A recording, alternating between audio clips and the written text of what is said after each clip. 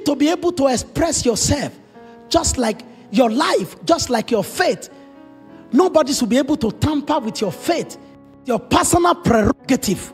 It is so. Paul said, I'm not trying to tamper with your faith. Are you hearing what I'm saying? Because outside of it, nothing can happen. Nobody can make happen to you the destiny of God for your life. Only you can make it happen. You didn't hear what I said. Nobody can make happen the destiny of God. They are helpers. Like Paul said, we are helpers of your joy. We do not have dominion. We cannot determine how your life goes. Only your faith can determine how your life goes. It's so important that you understand it. That's the reason why building up of faith by whatever thing you could do, whether praying in tongues, doing fasting and prayers, studying the word of God, to build up your own personal faith is very, very important. Nobody goes into your destiny for you or with you. Only you.